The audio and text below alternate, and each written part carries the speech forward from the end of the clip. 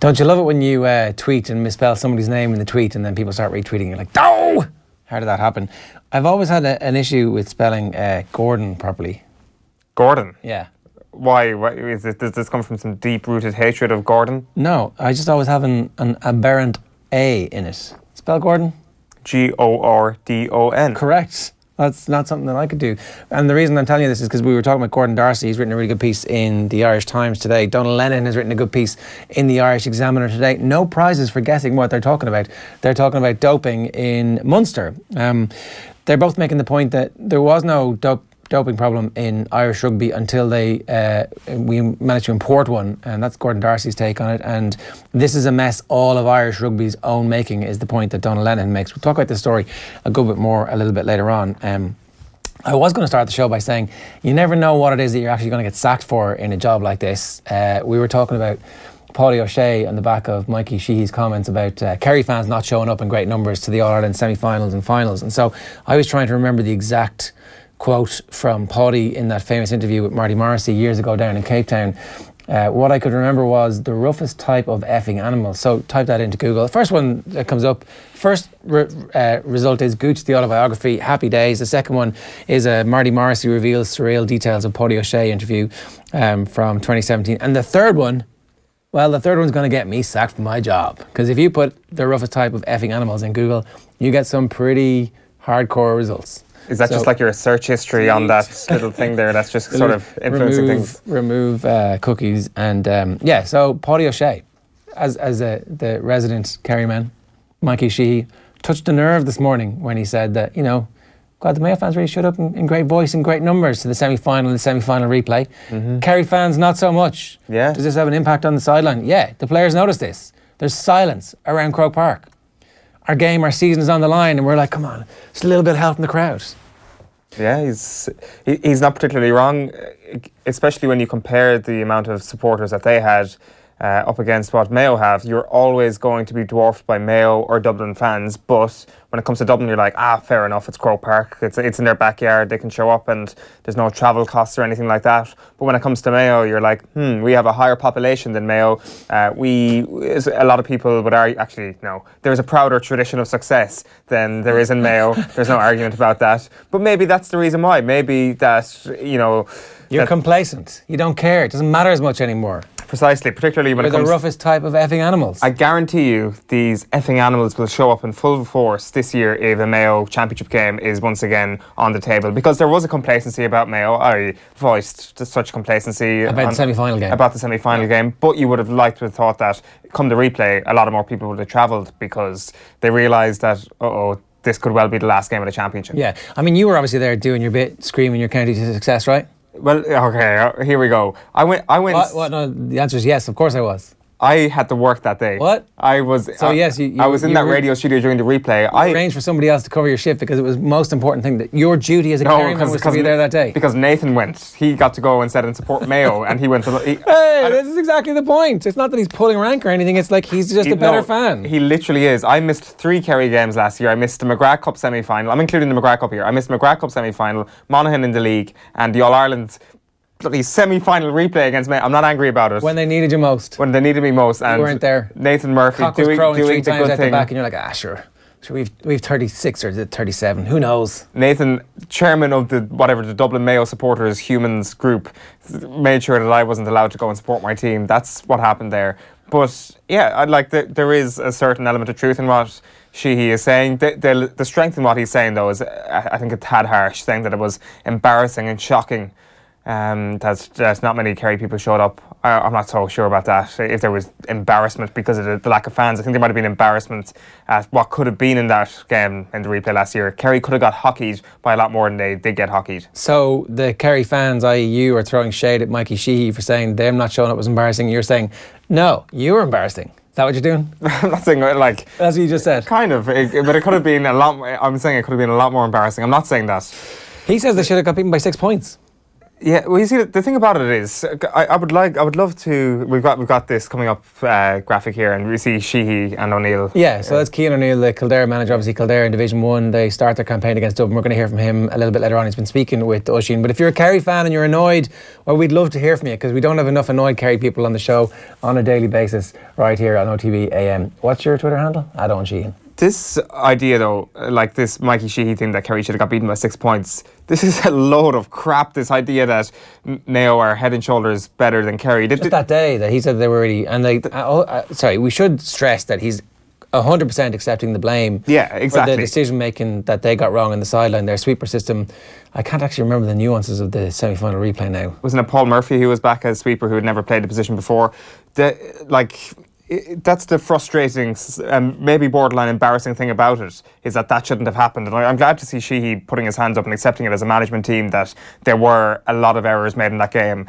Leaving James O'Donoghue on the bench was probably the most glaring blunder of that occasion. And a result like that against Mayo, who, like, everybody was saying it after the game that, oh, Mayo are way better than Kerry. There's a clear pecking order. Dublin are the best, Mayo are second, and Kerry are lagging way behind Mayo. That is not the case. That's a load of crap. That is. That's a load of crap. That's not true. Show me the evidence that's otherwise. Well, the evidence that's otherwise is that Kerry played really poorly and almost came away with the win in the first day. You're as good as your results.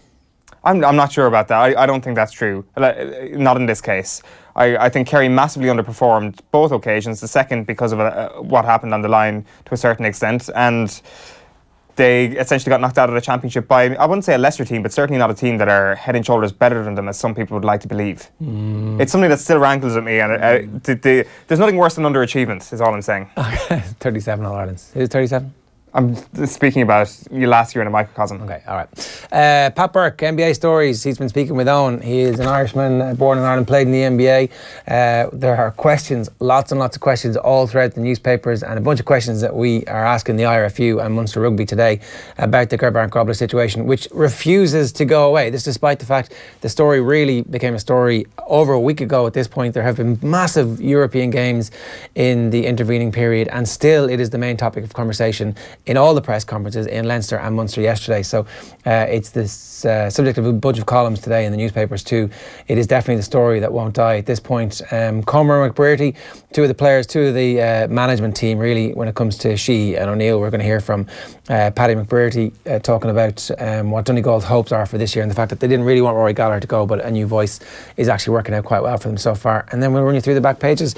The big news, I guess, over the last 24 hours in football, world football, is that Ronaldinho has retired. Goodbye, Ronaldinho. Not that he was a relevant face in world football for the last, 2 or 3 years, but he went home, had his kind of long goodbye, which is probably what I would do if I was in his position. He's famously in love with his home country, famously likes to enjoy himself when he's home in Brazil, so he managed to do that while playing professional football for the twilight of his career. Did that come a little bit too early? Some people would say yes, that he definitely had a purpose to serve in Europe for a couple of more years, but screw it, he made his money. He's like, I love my country, I'm going home and I'm going to play as many years as I possibly can in top level Brazilian football. Yeah, I don't know. I mean, definitely yesterday I would have felt exactly the same thing, but talking about Anderson on the show, the point that was made was effectively that Anderson as a kid, as a 16, 17-year-old, was scoring big goals in big games and behaving like an adult. There's like a very long career.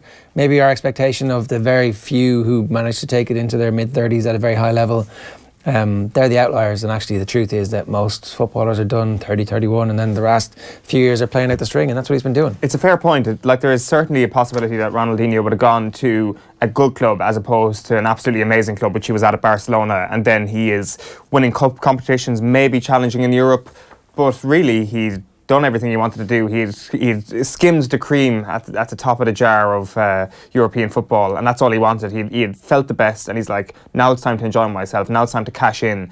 And why not? I mean, like, of course your professional career is only so long, but it's still a fraction of your life. So yeah, he's not going to go broke. No. I don't think. I think he's managed to manage his money properly. So some stories from last night, obviously, Martin O'Neill and the FAI released a video where O'Neill said that the details of his contract have been agreed but not signed. There's still some bits and pieces with the lawyers. We'll bring you that video a little bit later on, and we'll play it to you. In the FA Cup last night, in the replays, West Ham got past Shrewsbury 8 minutes from the end of extra time. A goal from Rhys Burke gave them a 1-0 win. It was 0-0 at full time, and so it's either a trip to Wigan or Bournemouth for West Ham. They meet tonight. And last night at the King Park, Kelechi Iheanacho's goal was awarded by VAR. First goal in English football history to be awarded by the video assistant referee. Yeah, the first turnaround anyway. It was a very interesting one, which I didn't quite understand. They beat Fleetwood 2-0, by the way. Yeah, the whole visual element of this, that the referee goes to the VAR, and then what you get is a lot of parallel lines on the pitch. So you've got a parallel line where Riyad Mahrez passes the ball, and then you've got a lot of other lines running parallel with that. Then you've got a line of a different colour, which is Kelechi Iheanacho's line. And for some reason, I don't know why people haven't done this on like Match of the Day before, when you're getting, isn't he offside?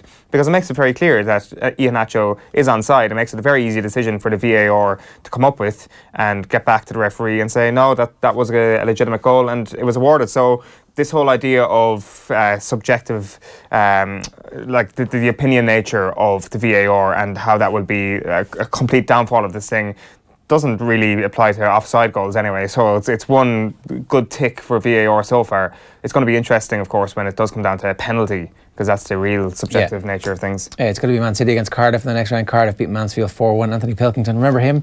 Scored for Cardiff last night. And Sheffield Wednesday are going to be at home to Reading in the next round after they both won against Carlisle and Stevenage. The fourth round lineup will be completed tonight. There'll be a bunch of replays. And in rugby, we expect Joe Schmidt to name his squad for the Six Nations today. A lot of intrigue about whether or not Jordan Larmour will be in. It looks like he will be, certainly judging from the journalists who tend to know these things in advance. It was expected that he will be. No mention of Tadhg Beirne though, so it looks like he won't be. I mean, that doesn't really make that much sense to me at this point. You may as well get him in the system early, even if it's just to come in and train and go, this is what you can expect next year, if they think he's going to be an Ireland player down the line. And then obviously Simon Zebo, he said he wants to be in the squad. Brian O'Driscoll said he'd have him in his team, starting at fullback at this point. Do we want to win the Six Nations? Do we want to put Jordan Larmour in? I mean, there's obviously it's a double-edged sword. For sure. What's going to be around 35 names today, I suppose? It's not, and then like Larmour's going to be in the 23, I suspect. There's been such a clamour for him to be in there, so he's obviously going to be named in this squad today. I agree on the Beirne point. He should be in this extended squad, maybe not in the 23, just to acclimatise him to things. I'm pretty sure it was this squad last year. Well, I don't think he was named in the squad, but certainly he had Tyler Blandall in and around the camp early in 2017.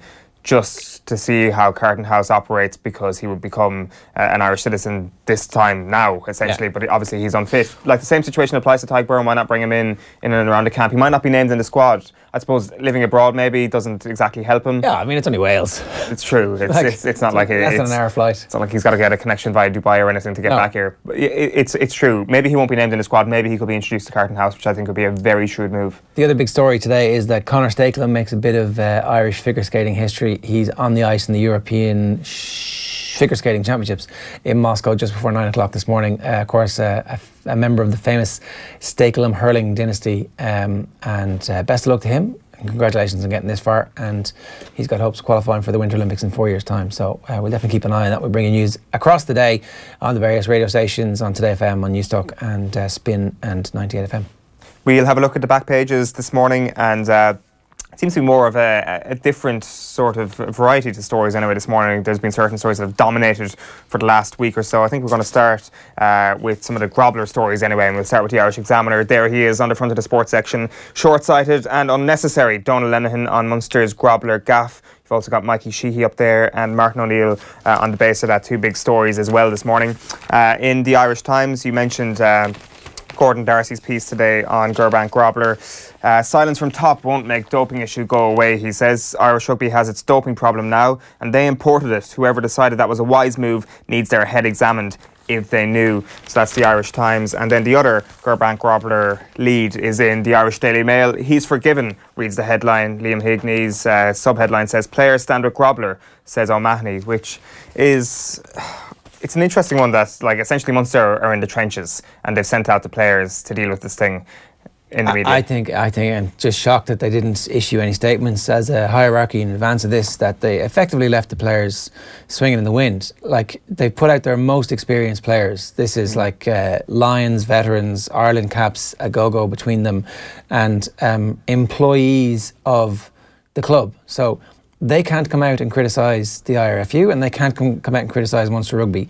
And also, it's a teammate. Like, you know, you can see that their job is to go out and toe the party line, and they did it brilliantly. Like, you know, endless respect for Conor Murray and Peter O'Mahony, absolute legends of the Irish game and stand-up guys. But they have no choice but to go out there and say what they said yesterday. It is the leadership at Munster and the leadership at the IRFU who are the executives who make these decisions, who actually influence the decisions to select these players, to select Grobler, to hire Grobler, to pay Grobler, to bring him into your system.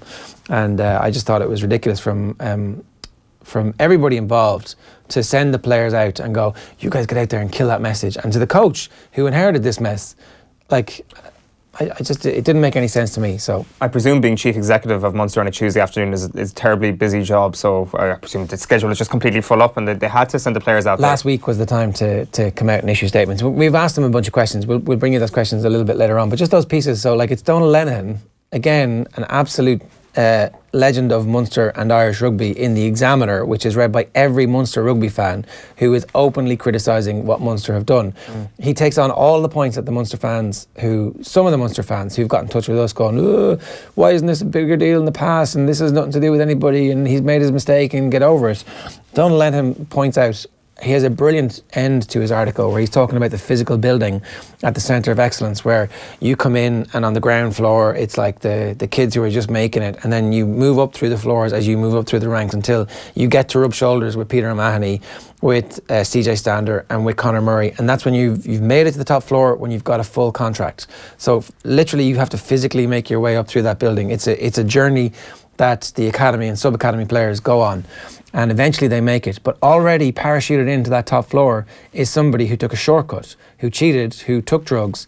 And all the most recent studies show that you get a longer term benefit from taking steroids than just that immediate kick. So is it possible that Gerbrandt Grobler is still reaping the benefits of the anti-cancer drugs that he took in whatever year it was? Then absolutely it is possible. We don't know that he isn't still benefiting from them.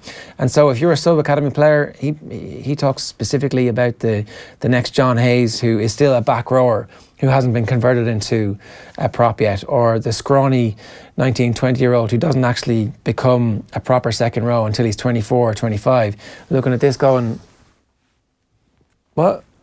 This guy took drugs and he's ahead of me in our system. The Murray point that he put forward yesterday was that they were going to actually learn from Gerbrandt Grobler in the academy, that those people in the academy will be rubbing shoulders with Gerbrandt and hearing his horror stories of this awful time in his life where maybe drug dopers, the drug testers got him. Maybe Grobler is going to turn out to be one of the most important people in the future of anti-doping, because he comes clean and says, I got these drugs for this price at this time from these people, and this is how I administered them to myself, and I did it on the following occasions, and there's a diary there, and he blows the lid on the dope culture in South African rugby. Maybe that's what's going to happen, but it hasn't happened yet, and there's no evidence that that's going to be the case. So all the evidence that we have is he has a sob story about an injury, I mean, that he wasn't going to make it apart from this, and yet 2 years later, 2 years away from the game, he comes out and he's at one of the best teams in world rugby. So like, he was clearly going to make it. The likelihood here is that he's not going to come out and be that sort of leader for anti-doping, because the majority of people aren't. The majority of dopers don't do that. We've got people who, to a certain extent, whistleblow, and that's good, I think. Like, we're going to get into Floyd Landis in a little while, and he's been one of the most important voices, despite the fact that he's been silent essentially for years, up until this interview with The Guardian yesterday. Whether or not Grobler is going to be that guy, we don't know. We probably won't know until the end of his career. So we're talking 10 years here at this point, at least, until we... Oh no, he's got to do it now, otherwise he's got no credit. Like, do you reckon so? Yeah, no, do it now. Come out, let this be a teaching moment, and let the academy then go, right, so...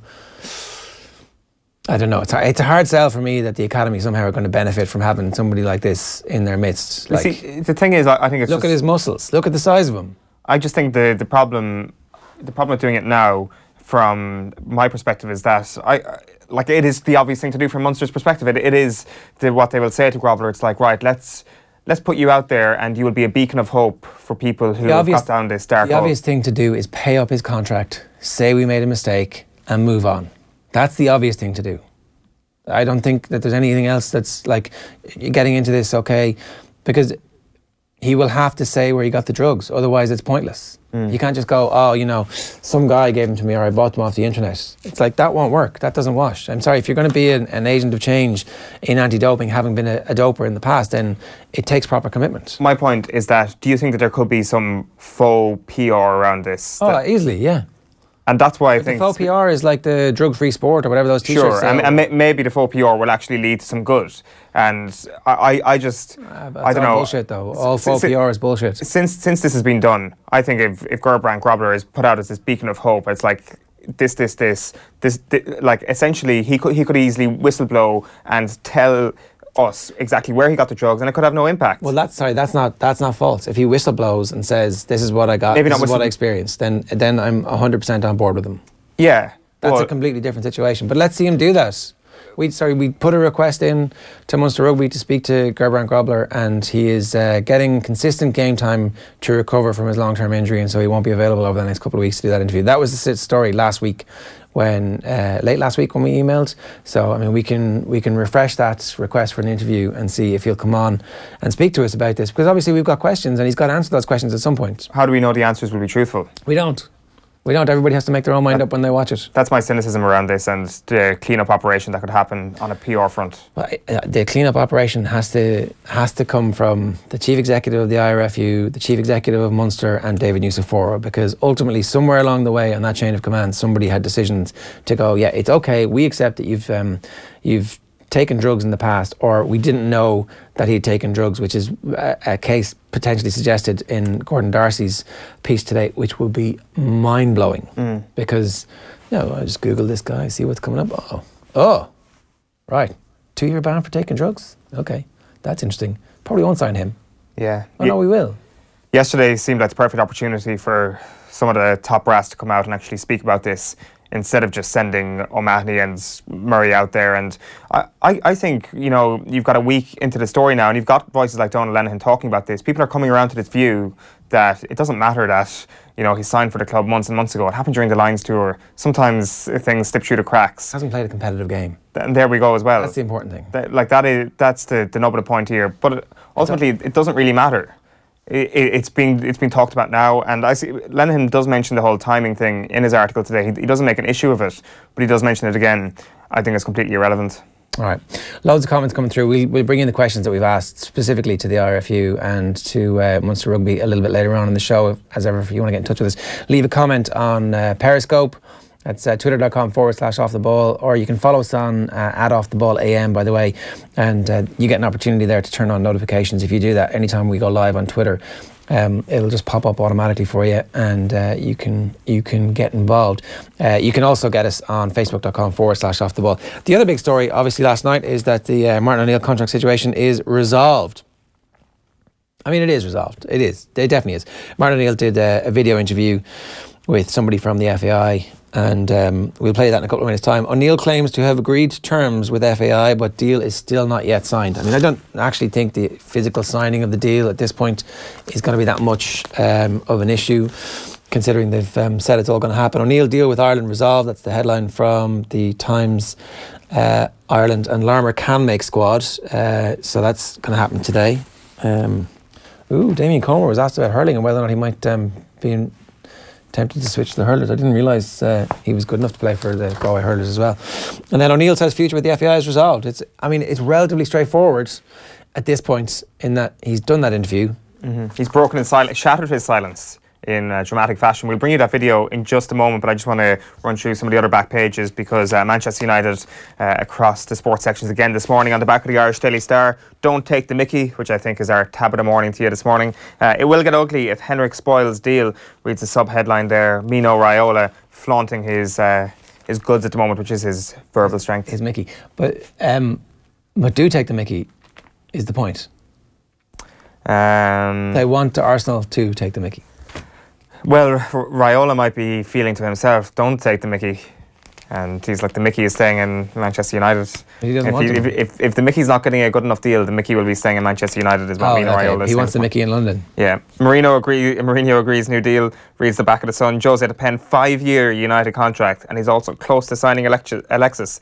Reads the end of that headline there. So Manchester United in the news again. They'll have a brand new Jose Mourinho and a brand new Alexis Sanchez to show for their January's efforts. Okay, so the final few stories from you this morning. You're a disgrace. Fuming Wenger told ref he was dishonest over a penalty decision. One of these days I'll take out the inserts so that they don't actually fall down and distract everybody. But yeah, you're a disgrace. Fuming Wenger told ref he was dishonest over a penalty decision. This is Mike Dean. Not many people seem to like Mike Dean around football. No, there's some amazing quotes from that, which we'll also get into in a moment. He's not a popular manager. It's one of my favourite conversations. Harrington has Arduke primed for big comeback in Irish Gold Cup. Arduke had connections predicting a lordly performance at Leopardstown next month after the Irish Grand National winner headlined the entries for the Unibet's Irish Gold Cup, highlight of the inaugural Dublin Racing Festival. So Dublin Racing Festival, I think the launch is yesterday or today, but certainly it's an opportunity for Irish racing just to kind of have another big weekend. Canaries won't be caged. Bridge battle could be a close contest. This is Chelsea against Norwich. I'm not sure why the Racing Post are hyping up Chelsea-Norwich in the Cup today, but I guess and there's a back page and the, Sport has to go on it. Newspapers don't write themselves. Landis launches stinging attack after failed drugs test and says it will spell the end for Team Sky, is the back page story in The Guardian. Martha Kellner has spoken to Floyd Landis, and then Leicester Fleetwood, they've got that goal which was ultimately given by VAR last night. So that is the story there. So Martin O'Neill broke his silence last night in earth-shattering fashion. It was a dramatic interview with the FAI communications team. Let's have a look at that. Martin, can you give us an update on the contract situation? Yeah, that's been resolved. John and I have agreed terms, and it's just a matter now of the lawyers looking over some sort of detail and getting it signed up. It's an exciting year ahead. Next week we've got the Nations League draw. At the end of the year then we have the Euro 2020 qualifying draw. Exciting times ahead. Yeah, I think that the European Nations draw is an interesting one. It's coming up very, very quickly, and obviously it's taking place now before the Euros in itself. So I think that not everyone is absolutely au fait with the type of ruling about it anyway, but suffice to say that these games are pretty important. Is it a case now of focusing on the draw next week and looking ahead to the Euro 2020 qualifiers then? Yeah, I think first things first, obviously. I think that the draw, that'll be quite exciting for a start, and those games taking place then obviously at the start of next season, as it were. We've got a couple of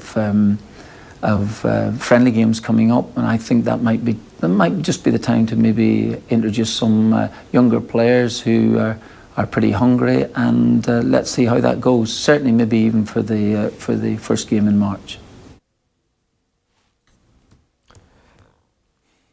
The comments underneath were, "Wow, a hostage video." The standard reaction to any interview at the moment is hostage video. That kind of felt like one with quite nice artwork in the background. Yeah, there was a very negative reaction to the video. There's just a negative reaction to everything that happens around the Ireland team and the FAI and O'Neill and John Delaney at the minute. And it's hard sometimes to separate is that a legitimate reaction from people or is it like because this is the situation? So they've got a distance to travel with the Irish football fans where they convince everybody that this is the right decision for the relationship to continue. And it's hard because there's no meaningful games, I mean, for quite a long period of time. Those friendlies, those new players. Maybe somebody does something in those new games and it's quite exciting, maybe. The encouraging thing is that people are angry. People do care. It hasn't got to the point yet where people are like, oh, the Ireland national team, it's like we don't even care about this anymore. People do genuinely care. So as long as people care about it, there's always going to be hope. What I just find interesting about that video is that video could have been released last October and it would have been the same thing. It still talks about the agreement of a contract. They talked about the agreement of a contract in last October's video. Why not release a video when you've got some new information to bring us? Of course, the silence did have to be broken, and I understand the reasons why a video was brought out. What I don't understand is that why it's still just the same old conversation about referring to this agreement of a contract without it being signed. A bunch of comments coming through. The Irish Six Nations could be scuppered in Paris in February. Away games also in Twickenham, says Eamon. Grouped issue like Martin O'Neill's situation. Then Munster stick the head in the sand and hope this all blows over. Great show, lads. Telling all the boys back home in Snoosbridge about it. Is that Newbridge? Is it Newbridge? Snoosbridge? Yeah, could be. Is he having a dig at us? It's like... No, we're not Snoosbridge. Okay. He's obviously like looking down on Newbridge from Naas or Kilcullen going, Newbridge. Are they superior to Newbridge? It's Shelbyville. Okay, fair enough. That's fair. But yeah, as O'Neill was saying there, contract situation resolved, which is an important new detail, and me and John have agreed terms, important new detail, aka new detail back in October. Floyd Landis, you mentioned him on the back of the Guardian today. You've been doing a bit of journalism, I think they call it. Journalisming at its finest here.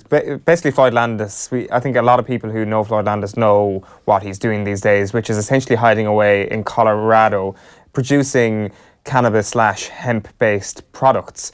And totally legal, of course, we should say. Yeah, that's probably why Colorado was one of the first, most progressive states in America that actually legalised cannabis ages ago. Yeah, for sure. So he's got, I can't actually remember the name of it. I'm sure if you bring up this image here. Floyd's of Leedsville. Floyd's of Leedsville. This is a review of Floyd's of Leedsville. And this is a website that did a review basically of their produce, saying after spending weeks reading just about everything I could find on the subject of CBD, a package from Floyd's of Leedsville just mysteriously shows up on this guy's desk, which is very much like the testosterone patches which showed up at the cycling centre in the UK. If you look at the product there and you look at the colour scheme behind Floyd's of Leedsville, and we have a look at this jersey, you will notice some very similarities. Hey, they're the same. It's amazing. It's like getting his cycling past shoehorned right into his current product. Could have made it yellow, or just yellow. He could have done. Would that have been a little bit too suspicious? The Livestrong brand is pretty yellow, isn't it? That's true as well, yeah. So, like, Lance has all his jerseys hanging up on his wall. Floyd just has these little tubs of hemp-based products that essentially are just emblazoned with the World Championship rainbow jersey, and that's kind of his mark of continuing on. But, like, it was a very interesting interview with Marta Kellner in The Guardian, where he finally just slams Team Sky, and Floyd Landis is exactly who we need to be chatting about this sort of stuff, because he just laughs at the entire thing.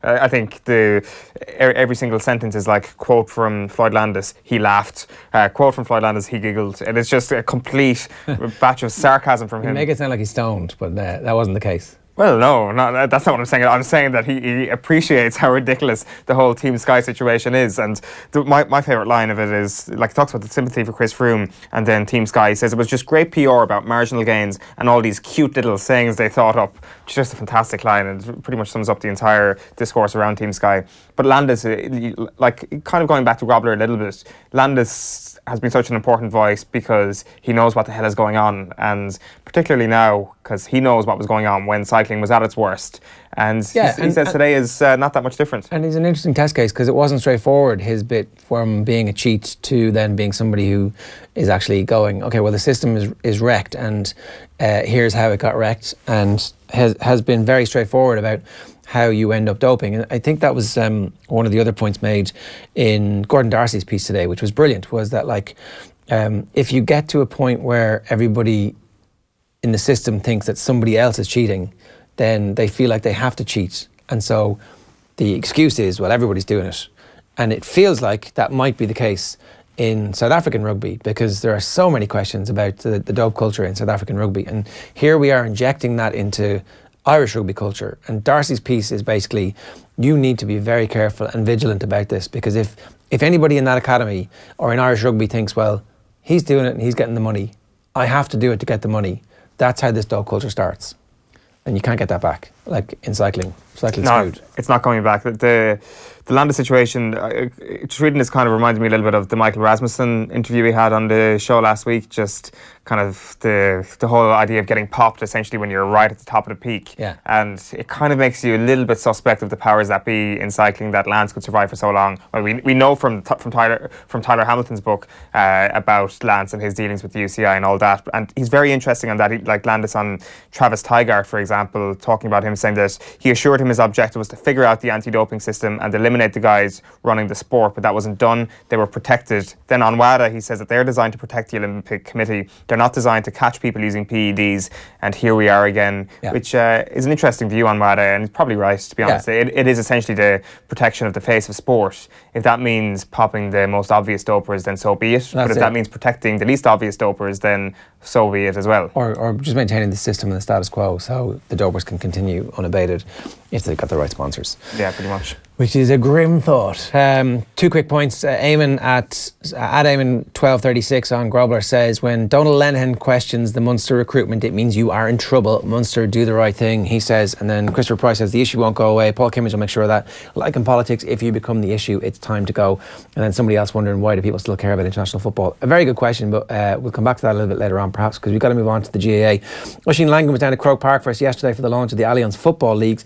We're going to hear from Damien Comer and Paddy McBrearty of Galway and Donegal in a couple of minutes, as well as the Kildare manager Cian O'Neill on their return to Division 1. But first, here's the Kerry selector Mikey Sheey. We're going to start with him talking about the very mouth-watering prospect of David Clifford in a Kerry jersey. Yeah, there's going to be absolutely enormous pressure on David, but I think he's a very solid young fella. You know, he's in training with us, and he's a very mature guy beyond his years, is what I'd say about him. And obviously there will be, it's a huge step up if he does go from minor straight into the senior. He's training on the squad, and he's an exceptional talent. But again, the word I mentioned earlier on, patience. People will have to be patient with him, because eventually it will happen for him, whether it'll happen in the league, the championship this year or next year. But he's a serious talent. I guess he needs a bit of protecting, but that's nearly impossible to do, isn't it? It's very hard to shield him from the expectation, from the hype, from people saying to him, oh, you're going to be the next big star. So do you kind of nearly have to just sit back and let it happen naturally, or how do you handle it? Well, I think it's very difficult to handle, you know. I mean, you know, he's only inside with us at training, and he's inside doing his gym sessions, and we only have him, you know, I don't know how many hours in a week. But he's, again, look, as I said, I think he's a very mature young lad. You know, we're only getting to know him ourselves. But look, I think Eamon Fitzmaurice has been very good at shielding players before, and he will do his best. And I think Eamon is a very good mentor to have. There will be, and Maurice Fitz will be very good with him as well, you know, being an ex-forward, and I will do my best with him. But he's a guy, the expectations are going to be huge, but I think he'll handle it, and we'll handle it as well. Do you draw on your own experience being part of that great Kerry team, and there was a lot of young stars in that? Can you look back and take something from that regards, David, and if so, what? You can, but the only thing is, it's a huge difference now than from 40 years ago or however long ago we played. You know, there was no social media or any of that stuff, and that's where the pressure comes on. And you read a pile of crap. No, I'm not into it, but guys would be telling me they're talking about this guy or they're talking about that guy, and that's where pressure comes. But again, look, I'm sure, he'll make mistakes, and I'm sure we'll make mistakes with him. But I mean, it's going to be a learning process for him. But I've no doubt, that he's going to star with Kerry, be it this year, next year, or whatever. He's just an exceptional talent. Speaking of mistakes, how much of your preparations for this year is informed by last year and that defeat against Mayo, or can you look too much into one game? Again, going back to what I heard David Moran say yesterday, he said generally Kerry, if they have a lethargic quarter-final display, get better for the semi-final. And it didn't quite happen this year. Now, I know in some ways that's irrelevant given that there will be a Super 8 structure now, so it changes things, but how much do you take from that second game against Mayo? What do you think went wrong that maybe you can look at and fix for this year? I think, you do try and learn, but I mean, you don't dwell too much on the past, and you try and take the positives out of it. And to be fair to Mayo, maybe a lot of people should be giving Mayo credit for their performance in the replay. They were far better than us. We have no issue with that. We could have stolen it maybe in the drawing game, but I think Mayo deserve a lot of credit for it too. And like as it transpired in the All-Ireland final, they were only kicking up a ball again from beating Dublin. They were probably unlucky on the day. Yeah. But I think you try and pick a few positives. There weren't a whole lot, but I think overall the season last year, we won a Munster title again. We won the National League, the Allianz League, and we were disappointing against Mayo on the replay, but look, we'll learn from that, and we'll be hoping that through hard work, that we'll be thereabouts again this year. Do you feel like you're far off the standard bearers, the Dubs? Look, the Dubs have set a massive benchmark there. Look, they're an exceptional team. They're one of the best teams that have played the game. They're relentless. They're even when they're under pressure, they never panic. They don't do panic is the word, and they're going for 4 in a row, which is absolutely unreal in present day football terms. And but look, that's the beauty of sport. We'd be hoping, look, we mightn't even meet Dublin, but we'd be hoping that down the road that we will come across them at some stage and we'd love another crack at them. And finally, from me, because I know you're a busy man today, you're much in demand, Micko Dwyer said in the documentary that was on TV last week that your goal against Dublin changed the course of history for Gaelic football in Kerry. How did you feel when you heard that? Yeah, it gave me a bit of a boost because I was getting a lot of slagging and text messages when I appeared missing the penalty, costing Kerry 5 in a row. So, look, I don't know, did it? I think what happened with that goal and John Egan's goal is that, like, I mean, Kerry we'd lost 76, 77. If we lost 78, Micko probably would never have been heard of, and neither maybe would a lot of us, you know. So, it probably just cemented John Egan's goal. It was just before half time, and I think it was a platform to drive on, and the rest is history, as they say. Yeah. That loss against Offaly famously has stayed with Micko. It's never left him. Has it stayed with you? You mentioned there missing the penalty. Yeah, it has, absolutely. You know, when I retired from football, it was one of the first things when guys would say to me, ask me a question, you know, what were your memories of your career? And that would be one of the first things I would remember. You know, it was a huge regret, just didn't score.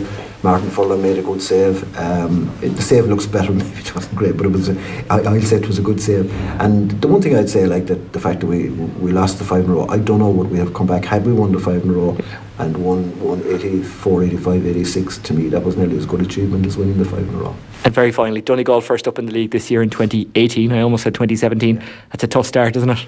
Tough start, Donegal, you know, Declan Bonner, new man in charge, and they've had a lot of very good minor and under 21 teams, and they have a good balance, and he seems to be getting the balance right. And you know, he probably will change the style of Donegal football, so it's a massive test for us. You know, we'll be missing some players, and I'm sure they will as well. You know, but I'm really looking forward to it.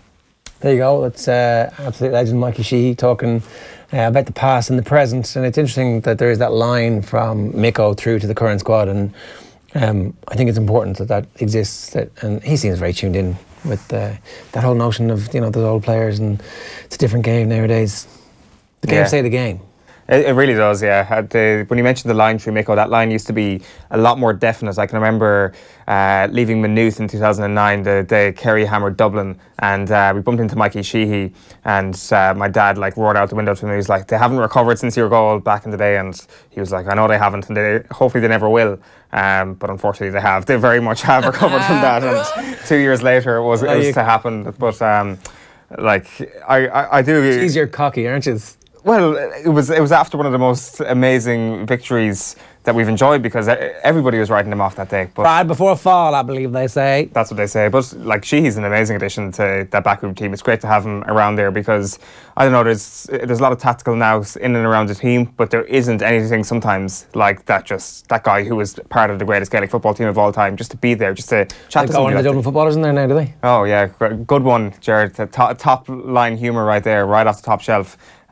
Sheehy is he's been a brilliant addition to that backroom team. I'm just happy to see that he realises and the team realised what happened last year, that there was some blunders, let's just say. They have 18 players missing. Apparently there were prices up on various bookie sites yesterday. Donegal was big as 11-8 for that game in Killarney, but the prices have come down since it became well known that there are now 18 players missing. Yeah, from the Kerry team.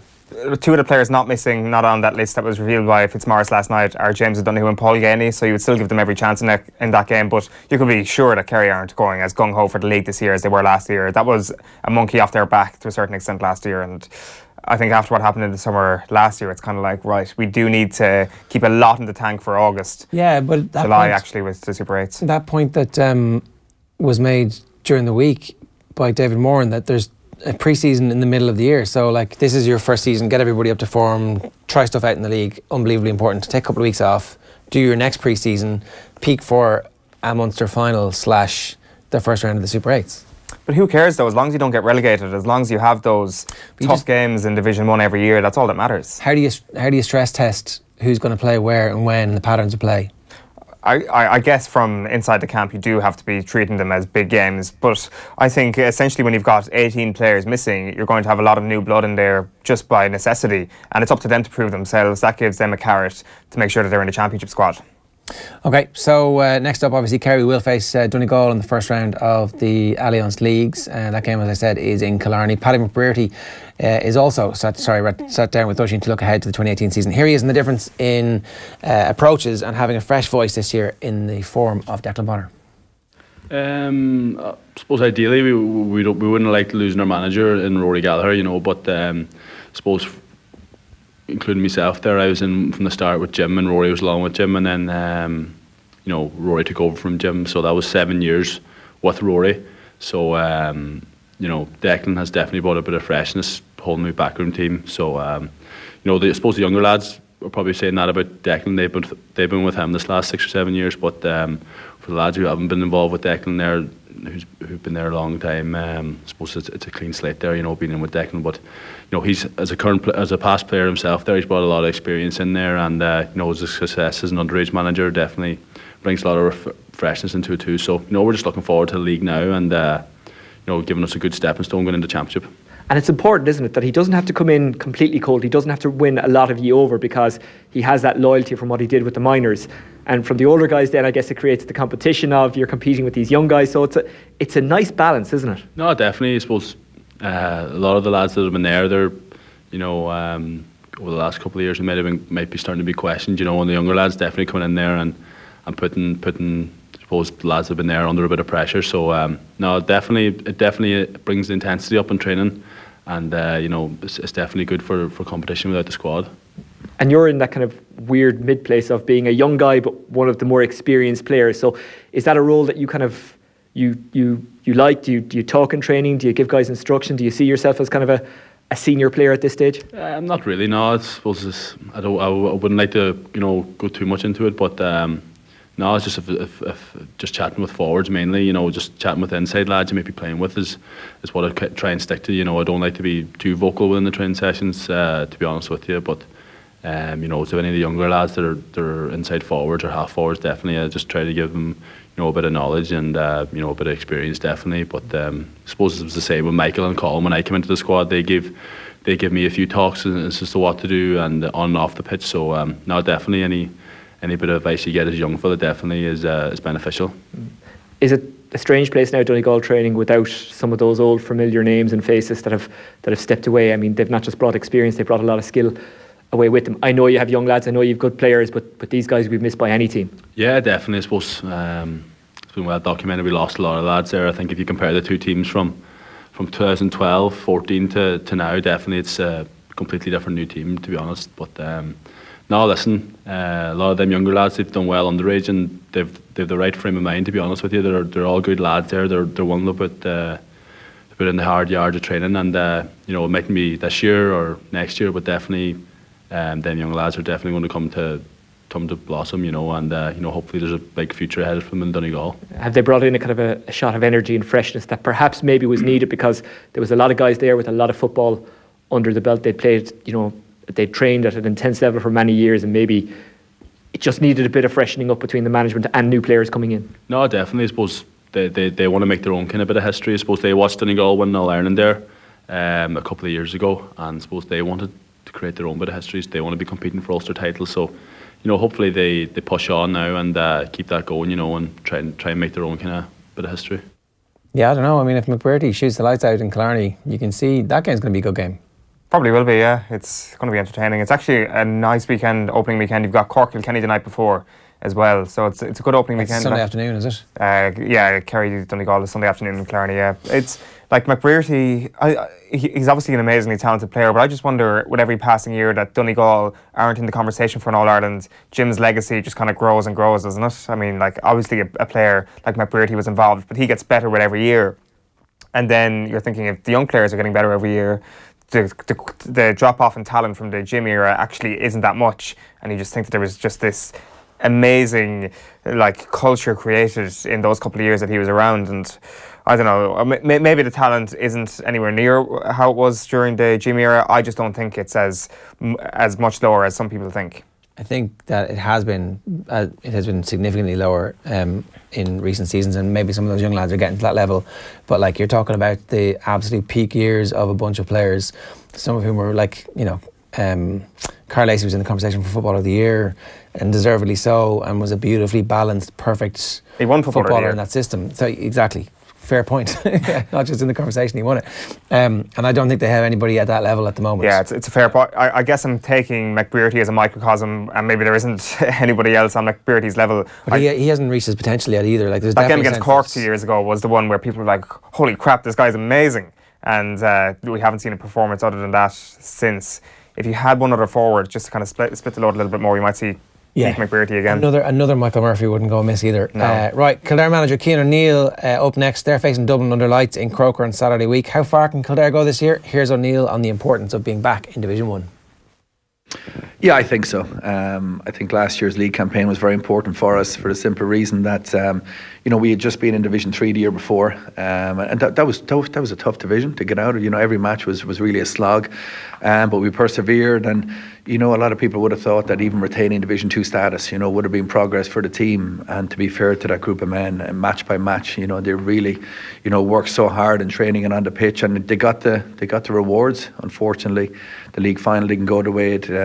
We wanted it to, but in the back of our mind was Division 1 status for the 2018 season. And if you look back at all the successful teams in terms of winning provincials, but particularly All Irelands, the vast majority, particularly All Irelands, are from Division 1. So it's where you need to be. If we're judging Kildare of where, as a county, you want to be, I guess we have to look at that game against Dublin in the Championship. If you had had a season of Division 1 football, do you think that slow start mightn't have happened? Do you think your intensity would have been up? Because for large parts of that game, you competed with Dublin, which is not something that every team can say that they did, but just those few minutes that you let them get away, that was the difference. Do you think something like that would be more unlikely to happen had you had a season in Division 1? Yeah, no, I think that's a fair point. To be fair, in the Dublin match, it wasn't actually that we started slow. We actually started quite well in terms of our intensity and putting Dublin under pressure. We just didn't execute. But I think what really cost us, and I think that's what Division 1 is all about, is we didn't concentrate for 70 plus minutes. If you look back at the 2 goals that we conceded in such a short period of time, there were goals that we wouldn't have conceded in Division 2. We were very frugal. We only conceded 3 goals across the 8 games, including the league final. Our defence was really watertight. But when you're playing against the top teams, they know how to punish you, and they can do it very ruthlessly, no more than Kilkenny did when they had their great run in the late noughties there. So we just dropped our concentration levels, and that was a pity because it hurt us badly. There were still patches where we raised our levels again, and we challenged Dublin, to be fair. But ultimately, let's be honest, after 70 plus minutes, there was 9 points between the teams, and that to me is all the evidence you need. We were 9 points inferior to Dublin on that day.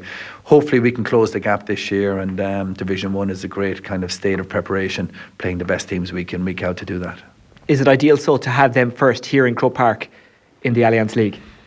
I think you need to be careful what you wish for. I think it's great to be playing the Dublins, the Kerrys, the Tyrones, the Donegals, so on and so forth. I think it is. And, to be fair, playing a team like Dublin, who are the top team in the country and have been for the last number of years, I think it'll give you a fairly solid barometer of where you are after your pre-season. Dublin haven't put in the pre-season we have. Obviously, they've had their team holiday, well deserved. But they still have an incredible squad of players. They're very well managed and organised, So it'll be a real test for us. So I like to see it as a barometer that'll gauge where we are going into match 2, 3, right up to match 7, What do you need this year that you didn't have last year? I suppose every team wants scoring forwards, every team wants to score more, but has that been an issue? Is that something that you're looking to solve particularly? Well, we kicked 117 against Dublin in that Leinster final, more than anyone else did last year in Championship. So I think what we need is consistency across the field in terms of our play, from kickouts, restarts, from set pieces. Defensively be more consistent. As I said, we were very consistent in the league, to be fair, but then there was a couple of lapses in Championship, which isn't surprising because Championship is at a higher level than the league, so you do get punished, and then underperformed against Armagh. So it has been an issue with Kildare for many, many years now, is consistency across a campaign. There'll be, great one-off performances or maybe 1 or 2 back-to-back, but trying to maintain that level, which is what the top teams do. Or even if you look at what Mayo have done the last couple of years, they've started slow, but they've grown into every match and improved as it went on. I think that's something that we need to kind of instill in our group of players, that last week is last week, and we need to focus on, you know, the performance levels this week, as opposed to maybe living on a previous performance, if that makes sense. Yeah, as a Kildare fan, I like Cian O'Neill, and the one thing that I was concerned about when the papers today, he was saying that there's just a lifespan on being an inter-county manager. He doesn't want to get paid for it. It's a great hobby to have, but ultimately I think somebody needs to come into Kildare and be the manager for a 5-year period and establish early on we're going to be a Division 1 team, and everything will come from us being a Division 1 team. And if we have a couple of years where we don't get great results in the Championship, but we establish ourselves as everybody coming into the setup understands that we're a Division 1 team, then I'd be happy enough with that, because ultimately that will lead to longer term sustainability in the Championship, as opposed to in the past. Sometimes we've had these good years in the Championship and then the team drifts out and the new squad members get used to Division 2 football, and when the Championship happens they're like, oh, you guys are a bit better than what I'm used to. Yeah, for sure, because establishing yourself as a Division 1 team would then mean you're the second best team in Leinster for a start, and I think that's a huge plus, because I think the ceiling for Kildare is to get to a level like somewhere where Monaghan are, and you think with Monaghan, you think of those 2 huge hammerings they've taken against Dublin in the last 3 or 4 years in Championship. At least Kildare will get that gauge every year. If they're the second best team in Leinster, they will get, of course you're going to get hammered by Dublin now. Oh, shut up, this is grim, that's terrible. At least you will have the gauge of whether or not the thing is narrowing every single year. Their target has to be as good as Mayo. Like, it has to be. They just don't have the players yet, but like there has to be a bunch of 15 to 20 year olds who they can invest in over the next 5 years and turn into a team who are as athletic, as well prepared, you know. Just move the entire Jack O'Connor clan up to all his relatives, move them all up to Moorfield. Yeah, maybe. I mean, who knows? Who knows? Like, I think, as I said, I'd like Cian O'Neill to stay for another couple of years. I think that he's brought the right approach, and I just think that it's also good to have somebody from inside the county. Yeah, it's true. The all outside influences, they're animals, those outside influences, aren't they? Yeah, yeah. So listen, we will bring you the Michael Comer interview. We'll put that up on Facebook for you. Sorry, Damien Comer. We'll put that up for you a little bit later on Facebook and on YouTube as well. Sometimes we put longer interviews up on YouTube, so it's worth checking out and subscribing to our youtube.com/offtheball account as well, for more good quality sports content across the day, wherever you are. Now, just to go back to the Gerbrandt Grobler story, because obviously it continues to roll on. It's a full week of significant questions being raised about how Munster, and by extension Irish Rugby, have found themselves in the situation they find themselves in at the moment. Really interesting columns this morning from Donal Lenihan and Gordon Darcy. Gordon Darcy, obviously an absolute legend of the game from a Leinster and Ireland perspective, and Donal Lenihan is one of the most qualified people in Irish Rugby to comment on this. He makes the case that this is an issue entirely of Munster's own making, and that they need to be unbelievably careful about the message they're sending out to the academy players within the Munster Centre of Excellence. A brilliant piece in the Examiner which really evocatively points out the journey that Munster players go on before they actually become the elite players, and the implication is that you can take a shortcut and reach the top floor of Munster Rugby, literally and metaphorically. So that's a brilliant piece that you should read today. And then also some of the stuff that Gordon Darcy, the points that he makes about systemic doping, I don't necessarily agree that we can believe that that's not an issue. I just don't think that we can be complacent about that stuff, but the rest of the stuff is absolutely bang on the money, and it's really interesting to see somebody from within the rugby bubble who has just come out of it going, actually, you know what, this is really, really dangerous for the message that it sends out. So after a week, what are the questions that remain to be answered by Munster and by the IRFU? These are the specific questions that we want Munster to answer. Have a look at this. Philip Brown in the IRFU's anti-doping report in 2015-2016, very clearly, the very first line of the report says, Irish Rugby has a zero tolerance towards cheating in rugby. That is now not the case. When did Munster's zero tolerance on drugs policy end? How does having a confessed drugs cheat on your team tally with a zero tolerance policy? Who in the IRFU had the final sign-off on the decision to offer Gerbrandt Grobler a contract, and was due diligence done on Grobler's drug taking? Was the decision to offer him a contract made in the full knowledge that he had used an anabolic steroid? What is the message to the Munster Academy players about drug use when there is somebody who used drugs in the first team squad, and do you accept that there are mixed messages there? And finally, the standing of Munster in World Rugby is something that has to be protected. Absolutely has to be protected. Do you accept that that standing has been damaged, and that the credibility on the issue of anti-doping is damaged as a result of what's happened this week? Questions, similar questions for the IRFU. Again, the IRFU has a zero tolerance policy to cheating within rugby. When did that zero tolerance policy end, and why? How does signing a convicted drugs cheat tally with the zero tolerance policy? Who in the IRFU had the final sign-off on the decision to offer Grobler a contract? Did that person do due diligence? And if they did, how did they come to the decision to sign him? And specifically, does David Nucifora run these decisions past the CEO or the board of the IRFU? And then, was the decision to offer him a contract made in the full knowledge that Grobler had used an anabolic steroid? There's a couple more questions that we need to ask the IRFU. The science shows and continues to show that the benefits from drug use can last years, which would implicate, or at least suggest, that there's a possibility that Gerbrandt Grobler could still be reaping the benefits of his cheating. Do you accept that science? And if you do, why are you having somebody who has the potential to be benefiting from a positive drugs test in 2015 playing for us in 2018? Why not just pay up the contract and remove the possibility of him ever representing Irish rugby in a competitive game? Do the IRFU accept that this decision has damaged the anti-doping credentials of the organisation? When they claim to have a zero tolerance policy, you have somebody who has cheated on your books, in your employ, and representing you. And finally, again, for the IRFU, what message does this send to the academy players in the Irish system when a doper is hired for a significant role in the Irish system? These are the questions that should have been answered last week. These are not questions for employees of the organisation who are players whose job it is to go out and win games. This is for the executive branch of Munster, and it's for the executive branch of the IRFU to answer at this point. This is not an issue for Conor Murray or Peter O'Mahony or even for Johan van Graan, the Munster head coach. They are employees, they are doing their jobs, and they're looking at an asset that they have and a teammate that they have, and they go, okay, this is our team spirit and this is our team unity, and what do we do here?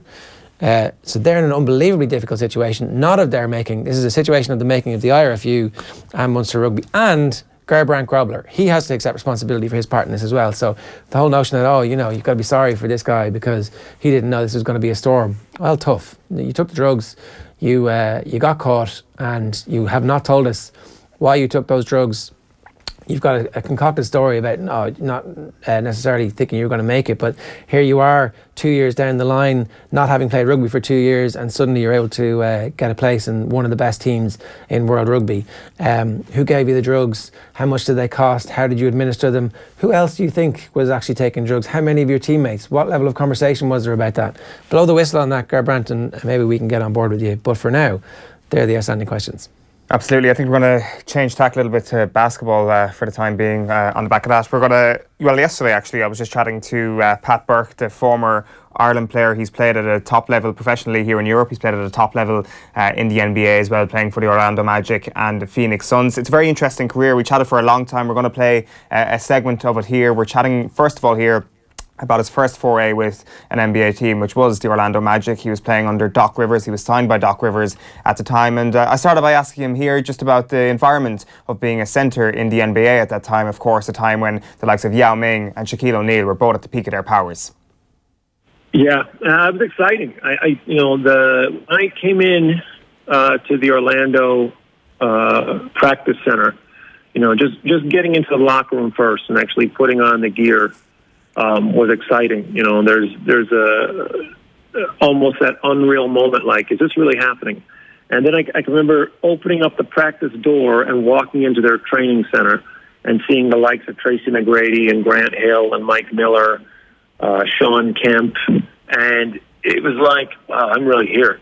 Mm-hmm. And then they're playing, it was preseason, so they're playing a lot of pickup ball.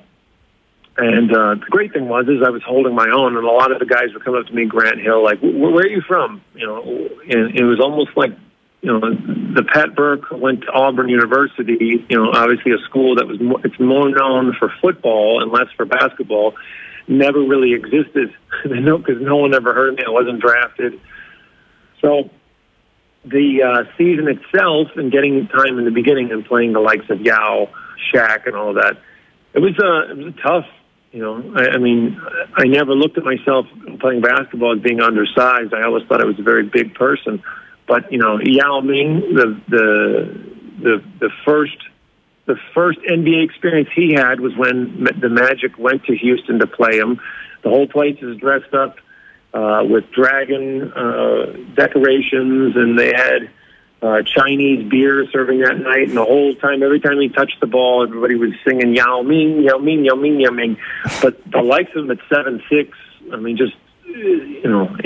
it's unreal to play a person that big. Sure. You know, and then going into the Lakers in the Staples Center and starting those games, and then, you know, jump ball goes up, and you're going down one time on offense, and, you know, the ball comes around and Tracy takes a shot, but you don't even know the likes and the strength of a man like Shaquille O'Neal till you're back on defense. And I'm running back as fast as I can, and the advice that I've been given from our coaches is, one, when Shaq goes up to dunk, get out of his way. And number two was, when you go back on defense, you need to do your work early. So it's almost like there's an airplane and it's landing, and at the beginning of the landing strip, that's where you're going to want to slow it down. And you're going to try and hold on to it and face it, and you're going to put your feet down on the ground, and you're going to try and, you know, use your brakes. And that's where I'd meet him at the free throw line. And Shaq would, you know, he'd come down the lane, and he'd come down at half court. And by the time he made it to the 3-point line, you know, his 7'2" frame would then throw up his arms, almost in the way of showing to the referees, I want you to watch this guy who's guarding me. I'm not going to do anything abnormal. I'm not going to throw him, or I'm not going to throw any elbows. I'm just going to walk down. And he'd had his arms straight up, and he would just come down, and I was probably close to his belly button, you know, putting my forearm up into him, trying to slow him down. And it was like, you know, meeting a semi-truck. Yeah, and then when he got the ball, and just, you know, obviously you've seen Shaquille O'Neal enough to know that the likes of a 6'10" guy are not going to stop the 7'2" guy who's over 300 pounds. And so I remember, you know, just that type of player, that was amazing. I mean, So today's, like you mentioned too, is today's NBA, there's more of a hybrid athlete. You know, it's a bit of being able to do everything, and I think it's a lot of guys with a smaller frame because they need to have speed. Yeah, for sure. In terms of that first season at Orlando Magic, it's a very interesting one because of T-Mac. It's one of the greatest seasons a wing player has ever put in the NBA. He wins his first scoring title that year as well. And I know you've spoken about it in the past, about this kind of selfish nature that sometimes prevails in the NBA as opposed to the team culture that you see in Europe. And I'm wondering about McBrearty that year. Is he looking at his stats line every single night, looking at trying to keep his averages up? No, I don't think it's like that. I don't think that, you know, he's looking to create a scoring average or looking at the stats. It's the NBA obviously is set up for entertainment, and what they have to do is they've got to find the greatest scorers, and if you've got one or two or three of them on your team, then you're a contender. So the likes of Tracy, when Grant Hill went down that year, Tracy had to take the full load. And, you know, he had to almost put Mike Miller under his wing as well. And so, you know, I think the experience of that year was not so much based on selfishness, but understanding that this guy is, you know, the highest paid player on the team, and the whole organization is looking at him to make us win. And to do so, he's going to shoot the ball, you know, pretty much any time and every time that he can coming down. And so, in doing that, it's hard to play alongside that as well and produce, because he's taking so many shots that you may not touch the ball too many times. You may not get enough shots in the first quarter or the first half to warm up to have any type of stats. So it was an experience too, because, you know, when he's taking that many shots and the God-given talent and athleticism that he had, it was all lining up for a spectacular year. I've been blessed to see a lot of great athletes and be on the same team as them, but you know, that year was extremely special. Absolutely. In terms of them, we might fast forward on to the Phoenix Suns, and you mentioned special players, and Steve Nash obviously is the guy who comes to mind from that particular Phoenix team. You've also got Amari Stoudemire, you've got Sean Marion on that team. It's a star-studded outfit, but what I'm interested in is the Mike D'Antoni influence on that team, the running and gunning style, the 7 seconds or less. Explain to us what that is, and I'd imagine how difficult that can be to be a centre in a running and gunning style team. It's not too hard for a center, because Mike didn't really play a center. Okay. He had two power forwards. Kurt Thomas got some minutes. Brian Grant, myself, even Sean Marks from there. You know, it's that age of what you were talking before. It's almost like the end of the dinosaurs. You know, anybody who's, you know, has the inability to make it up and down the floor. And Mike even said this at the beginning of the season. He said, look, you can take a break running up and down the court, but I promise you this, if you do, you're never going to touch the ball and score. And so, you know, you're getting it from day one with an understanding that this team's strategy is built on speed. Sure. So the idea of 7 seconds or less is, you know, the other team is looking to, you know, to work the ball around if they're going to use whatever. They're going to use the triangle offense, or they're using zipper screens and all types of X's and O's. You know, you're not looking to obviously get into foul trouble, but you're making it work a little bit. And within the other team scoring and us inbounding the ball, I mean, you've got one of the greatest passers and point guards of basketball, where, you know, Steve was very good with court vision. So, you know, as soon as the inbound would come in from Boris Diaw, you know, I would say that, you know, many of the plays, Steve could dribble the ball in less than 2 dribbles and already have the ball in the hand of Amari or Sean Marion dunking the ball on the other end. And what occurs is, for the first 3 quarters, most of the teams think they're actually playing with us, that, you know, we can handle it. What they don't realize is our guys, we only had a 7-man rotation, and they were conditioned to play fast. And so for the fourth quarter, usually the beginning of it, that's when you would see the separation of scoreboard. And that's where, you know, you'd see our opponents usually would, you know, be down 10, down 15, and they could never catch back up, because we were playing the same speed the whole time. They're playing a speed that they're visiting that night against us. They're not used to that. And so if we could get them going as fast as we were, we knew that at the very end, you know, Shaquille O'Neal would never be able to keep up. Yao Ming, I mean, we used to have it on video that Yao Ming would barely be able to make it from his defensive basket at the free throw line to half court before he'd have to keep turning back and forth because we were moving the ball so fast. So he'd barely make it down on offense, and he'd very, very, very rarely be able to get back on defense before we'd already scored the basket. Yeah, it's an interesting one, and I guess the D'Antoni revolution then at Houston Rockets is exactly what you're talking about there, that if it's the end of the dinosaurs back then during your time to Phoenix Suns, then the dinosaurs are well and truly extinct at this point. And I guess if you were in the NBA today, if you can't shoot the 3, particularly under Mike D'Antoni and Daryl Morey, as they call Morey ball at the Rockets, then you're doomed really if you can't shoot the 3. But I'm interested more so even from about your end of days at the Phoenix Suns, because I understand Steve Kerr comes in as general manager towards your last couple of months there. Is it a voluntary thing when you leave the Suns? Is Steve Kerr involved with that process at all? This is a great question. No, you know, the 7 seconds or less strategy also had that Mike was playing a 7-man rotation. Okay. And the 7-man rotation, my second year, started to become a little split in the locker room, where, you know, on a 14-man roster, the other 7 were like orphans. There was no communication going on. Mike very rarely spoke to anybody who wasn't in the rotation.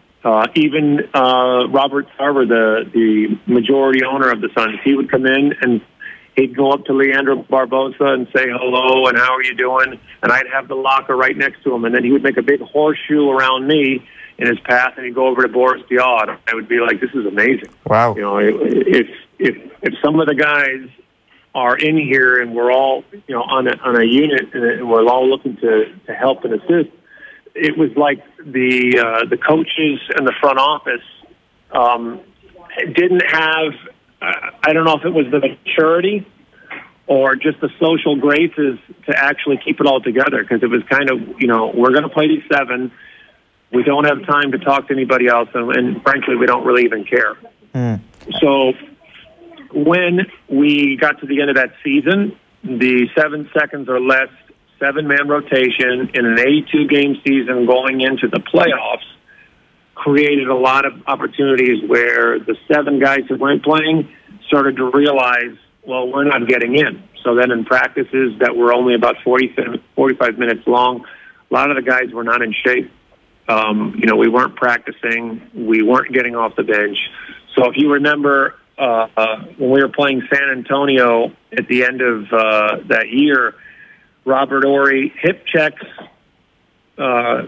Steve Nash into the timetable. Boris Diaw and Amari get up and they take a step over the sideline.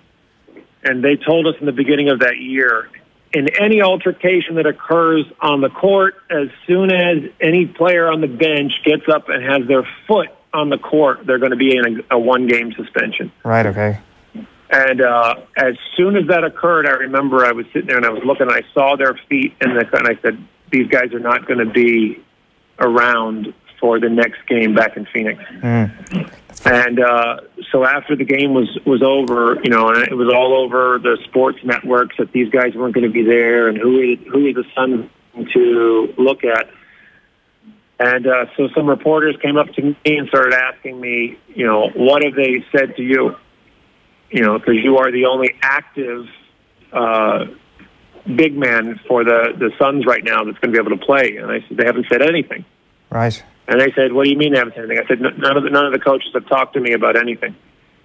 And so then I spilled the beans on it, and I said, you know, and in the last 3-4 months, they haven't been talking to us at all. You know, and so one of the reporters asked me, you know, well, what are your thoughts on Popovich's team and Mike D'Antoni's? And I shared with them, well, you know, Popovich has proven, you know, he's got world championships and he's done a great job, and Mike is looking to get there. But I do know that in the 7-man rotation, we've got 4 guys that are not ready, and we also had guys that had nagging injuries. And so, anyways, that was probably the nail that hit the coffin, because the next day my agent called me and he said, "Are you trying to get thrown off the team?"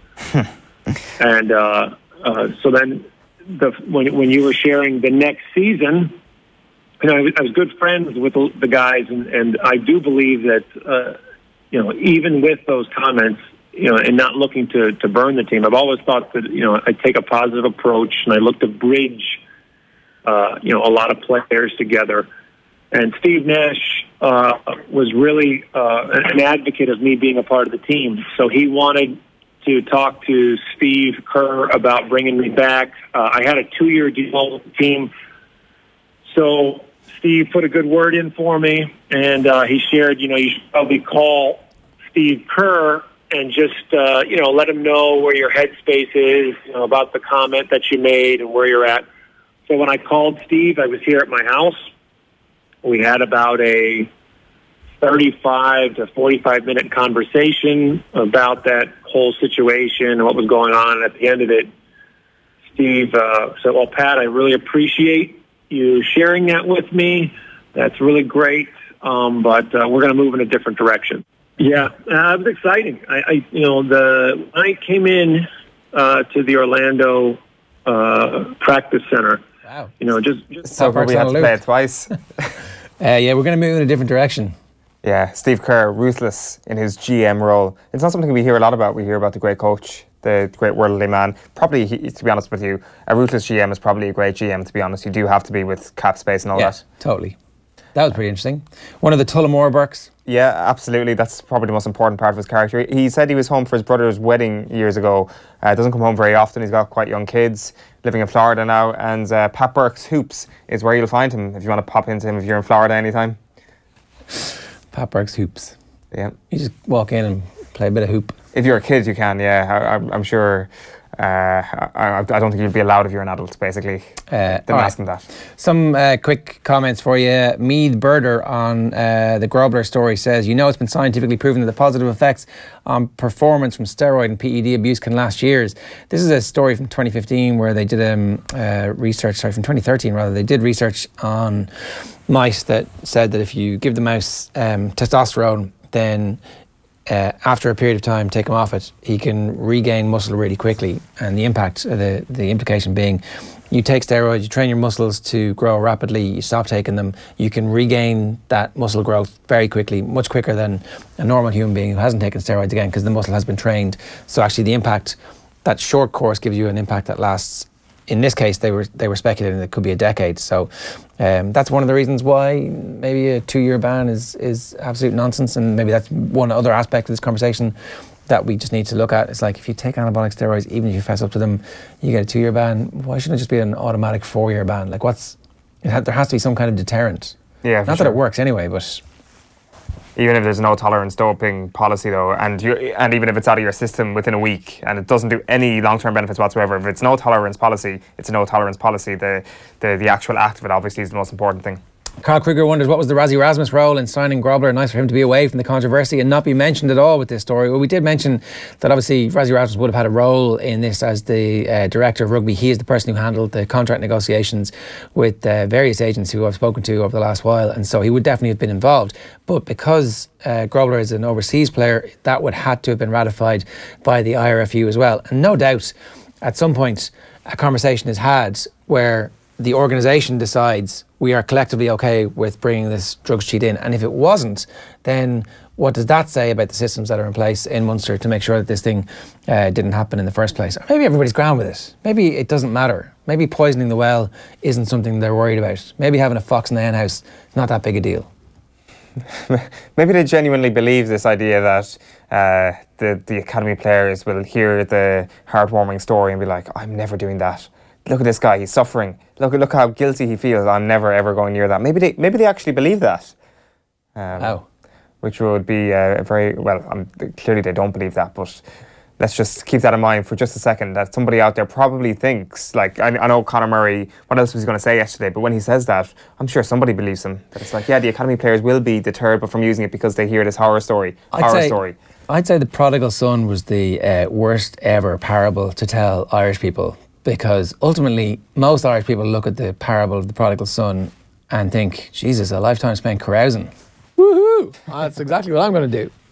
Yeah, it's a great parable, really. Maybe it was the best parable told to Irish people. And all I have to do at the end is apologise. Yeah. Oh, sorry about that. I didn't mean it. And I get the fatted calf as well. I mean, it's come a win-win-win-win. The short-term gains and the long-term gains. They're all yours. Like, ultimately, so the good son/brother spends his life toiling and ultimately saves this cow and has to give it to that prick who went around the world carousing, having the crack. Yeah. What are you going to do? I'm trying to think what other parables apply to this. Listen to that story and tell me which of these characters you'd rather be. The one who spends his life constantly toiling in the fields, breaking his back, living the good life, or the guy who, I don't think there was an anabolic steroid involved in the. Who knows? The prodigal son. There could have been. Who knows? Maybe who was that? I suppose all the four big ones wrote a bit about it today. Yeah, I think so. Yeah. I mean, my knowledge of the Gospels is pretty limited. Yeah, but I presume that something as infamous as the prodigal son should surely have been written by all four of them. I'm sure Jesus was in on the act as well. So probably only one of those guys was the clever one to go, and most cultures are like, oh yeah, geez, that's great. I mean, that guy, he's the stand-up guy. In Ireland, it's like, ooh, sin, woohoo, redeemed. I wonder, do the prophets, when they're writing the gospel or whatever, do they look into a time machine and they're like, Gerbrandt Grobler is going to dope in centuries to come. Let's write a parable that will apply perfectly to the situation. And they come up with the prodigal son. Daniel Brady sees the good in the situation. He says it's an opportunity for the IRFU to present their anti-doping framework using a real-life case study as opposed to a press release that nobody would read in the first place. They could turn Ireland into a positive example for clean rugby and set a strong precedent. They could, I guess. You just need to explain to me what you think the course of action which would show them having this precedent. And for me, that is pay up the contract and say, maybe we suffer as a team in Munster this year, but long term, our culture benefits from us saying, we made a mistake. And it's fine to make mistakes. People make mistakes, that's grand. But like okay, that was a bit of a screw up. We've decided we're going to learn from it. Everybody moves on. We write a report about it. And next year, when the signings are happening, somebody spends a little bit longer Googling what exactly was the thing he got popped for. Okay, no, that's not acceptable. I don't know. Mkhitaryan. Yeah. Mickey. He holds the keys in this entire dynasty that is Arsenal Football Club and how they're planning to move forward. My favourite team is Arsenal in 2009, according to Champ's little brother. He says on Facebook and UEFA.com, I like their attacking play and fast style. Moreover, Arsene Wenger puts faith in young players while demanding results at the same time. I like that and want to play there one day. Now, in 2009, he was a young player. He is no longer a young player. He was 20 back then.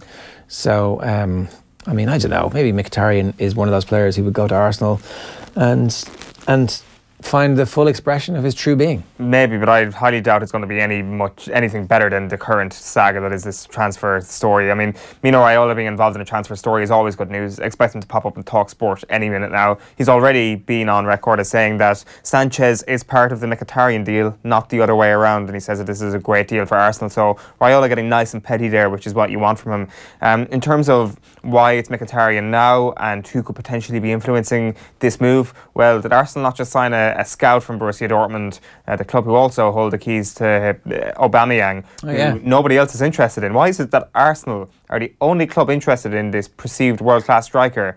I suspect that this world-class striker is no longer a world-class striker, and that this guy Sven Milsentat, if I'm pronouncing his surname correctly, that's new scout at Arsenal, is perhaps looking at the sepia-tinted resume that he has produced himself of bringing these great players to Borussia Dortmund who are no longer great players. There's a little bit of that happening, but maybe Aubameyang just needs a change of scene, a change of schedule, and he actually recovers the form and is a world-class striker. Maybe he needs an Armenian playmaker. Maybe Mkhitaryan needs an Aubameyang in his life. With Malcolm on the left, suddenly they've completely transformed their team with 3 new starting forwards. And then Ozil and Wilshere playing out of their skin. Premier League 2018-19, Arsenal are going to win it. Chalk it down. Well, they'll finish at least 5th. I mean, that's the ambition these days, right? 5th. Just wherever there's that steady line of finance, if that's still steady, they're happy out. On the Ronaldinho issue, we were at the Web Summit now 18 months ago, and Miguel Delaney was interviewing him, and he was just loving life. I was reminded of that. He was there, his brother was there, and his brother, so, you know, Arnold Schwarzenegger and Danny DeVito in Twins, they're like split from the same egg, and one is Danny DeVito and one is Arnold Schwarzenegger, and that's have you seen Twins? Yeah, of course. Yeah. So Ronaldinho's brother and Ronaldinho are like them. Yeah, he is definitely the Arnold Schwarzenegger in the operation. And like, what are we talking here? Like, Ronaldinho wouldn't strike me as a particularly tall, bulky man. Oh no, it's the genetics. It's like he won the genetic lottery, and the brother also won the lottery of being related to the genetics. Yeah, it's like the entourage follows him around, but he's the king of the entourage because like he gets to decide who comes and who goes. I'd be a part of Ronaldinho's entourage. It seems like incredibly fun. There isn't many professional footballers over the last 10 years that you're like, yeah, I'd like to be part of that entourage. Ronaldinho is one of them you would like to be part of. Yeah. And retirement's going to be a lot of fun for him as well. Anderson, I'd like to be part of Anderson's entourage for. Yeah. Well, the thing is, Anderson manages to get himself into these amazing little circles. I mean, the whole 9 months that he spent with Cristiano Ronaldo living in his apartment, that's kind of like a twins situation. I know they're not related in any way, but the divergence in personality between Ronaldo and Anderson is a very interesting dynamic. I would love to be in a fly in the wall for those 7 months. Like, hey, Anderson, go live in that bedsit, as Ronaldo opens the door with all his trophies everywhere. Although Ronaldo probably hadn't developed the absolutely humongous ego that would... Oh, he had, yeah. He's not the story. Himself and his best mate were training as kids at Sporting, and Ronaldo would sneak off at night to do extra sit-ups, and your mum was wondering how the hell Ronaldo was progressing and developing all that muscle, and they were doing exactly the same stuff, but Ronaldo was like secretly, when your mum was asleep, doing his 600. That's not ego though, that's just perspiration. Yeah, look, I think that ultimately it benefited him, and that's his character. There were some things about that Ronaldo-Anderson relationship which might not be fit for breakfast TV. Really? At this hour of the morning, if you look back on the how they would celebrate things. The presents Ronaldo would get them for their for scoring or for their birthdays. Remember, 17/18-year-olds. Ronaldo and Nani and Anderson, Ronaldo was kind of the king of that little troop of young players. Mm-hmm. And I wonder, was Queiroz involved in all of this as well? Was it like the 4 Portuguese members of Manchester United staff and squad just partying together? Whatever these prizes are that you were talking about. I don't think Carlos Queiroz was involved. I'm absolutely 100% sure he wasn't. Okay, I'm not leaving that little fantasy die. No, just Google it there.